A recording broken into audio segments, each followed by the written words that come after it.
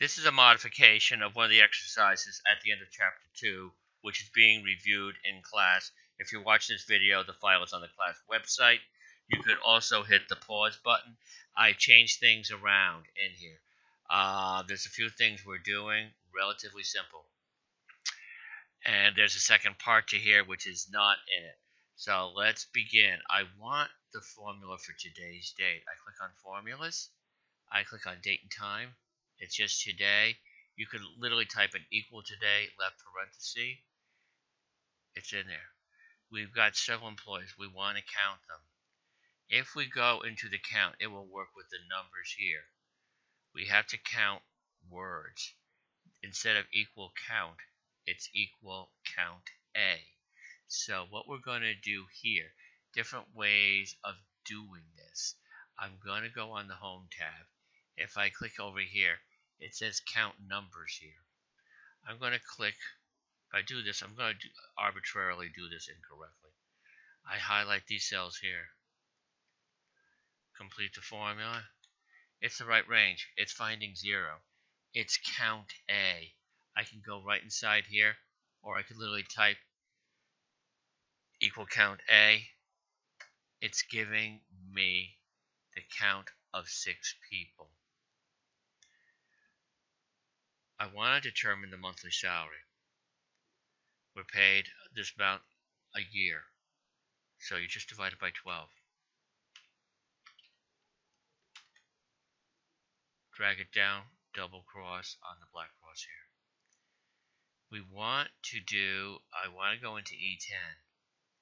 I want to know the amount of the bonus. They were rated in different ways, okay, which is good. This is an hlookup. Hlookup means horizontal. We've got 2 rows here. This row here, this is the second row. And what it is, this is what their bonuses are. And it's a formula. You're going to multiply the 0, 2, or 5% times the monthly salary. It's relatively easy. You've got to do this carefully.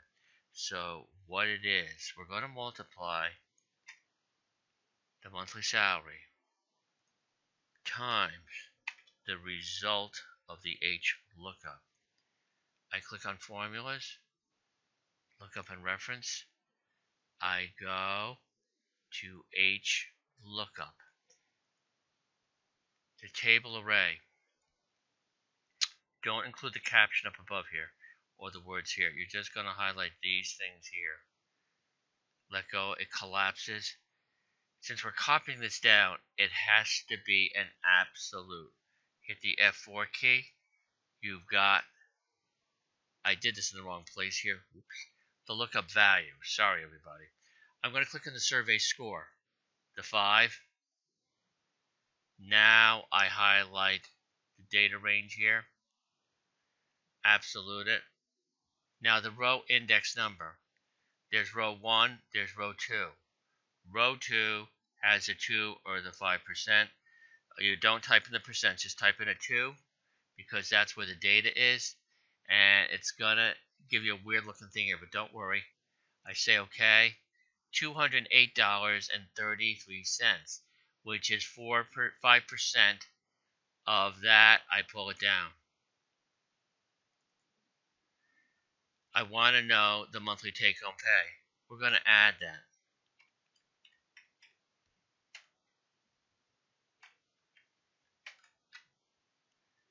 $4,375. Pull it down. Now, we're going to do an if statement, okay? We're saying if their survey score is 4 or higher, they are going to get an additional 10% of their bonus, which means Fred is going to get $20.83. Mary's not going to get anything. She was a 3.5. It was still good, but not outstanding. So we're going to do an if statement. It is logical. We're going to go to if. When you're doing an if statement, it's true or false. It's binary. No such thing as maybe. So I want to say if the survey score this cell here, greater than equal to 4. We're going to go into the true condition. They are going to get 10% of their bonus. We click inside the rating bonus amount. We multiply it. You can either type in 0.1 or 10%. It's showing $20.83 if it's true, and I type in a 0. So it's saying true, and it's going to give you the result. I'm just going to move this. I say okay.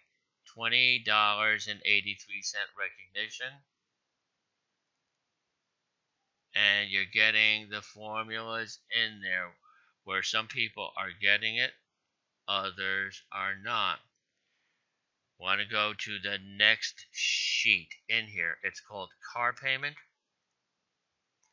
We have a few things here. You know that a down payment is what you apply to the loan. So we're just going to subtract.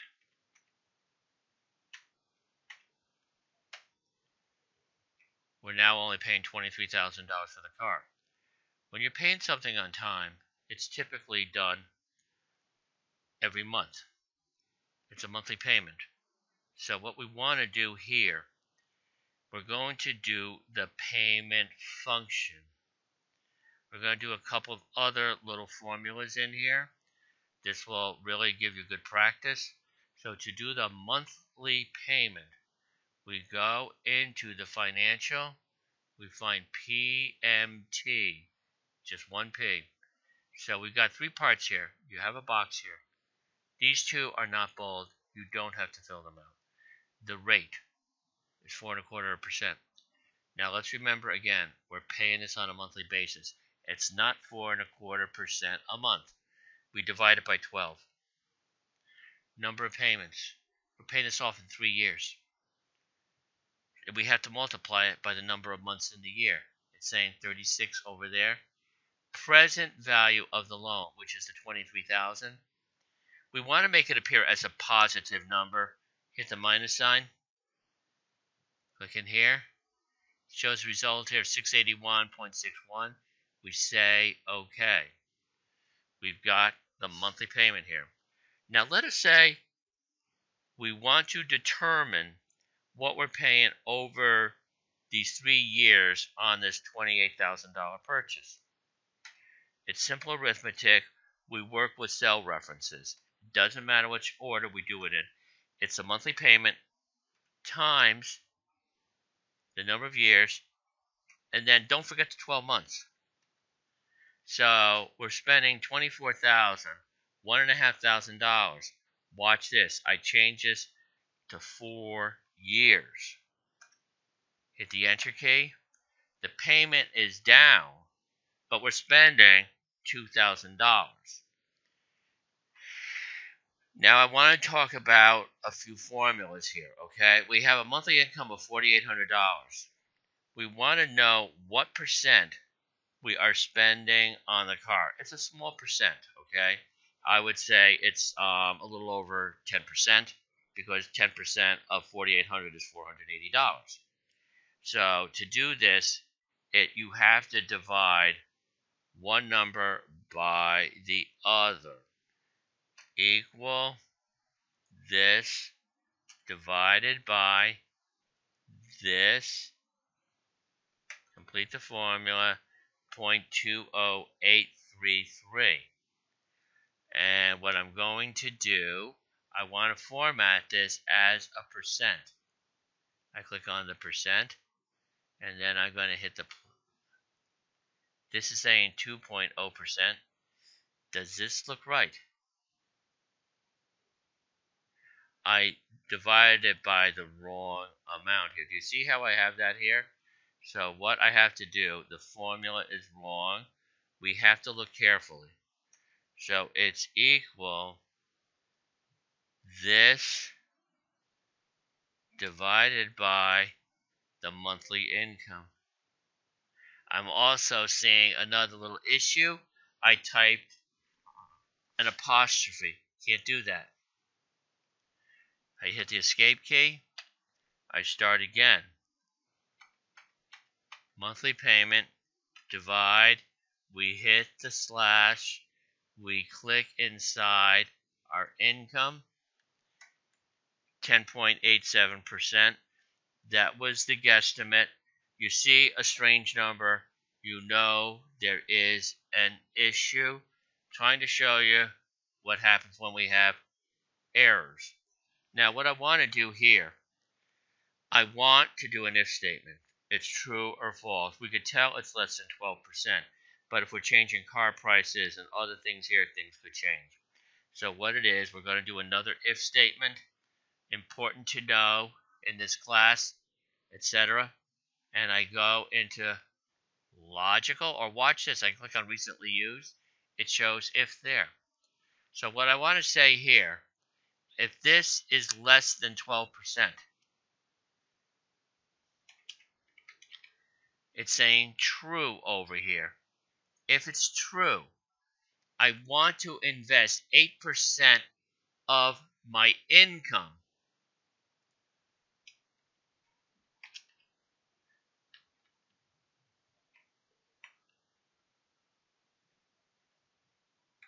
.08. I could type it that way too. Some people prefer to just type in the percents. It works either way. If it's false, times, we say, okay, I'm only putting away $384. I want to make a currency. Click on the dollar sign. However, we're putting good money away every month. However, let's say we opted for a $38,000 car. Look what happens. Payments go up. We're spending a lot more of our income. So that's a summary of what we've done in class. Good exercise in working with if, lookups, and more. There was one step I missed where we were doing the lowest, average, and highest bonus. Try to read carefully. I want to know, these are the bonuses, okay? I want to know the high, low, etc. If I want to find the lowest, I click to the right of that auto sum. I click on min. This is not the correct range.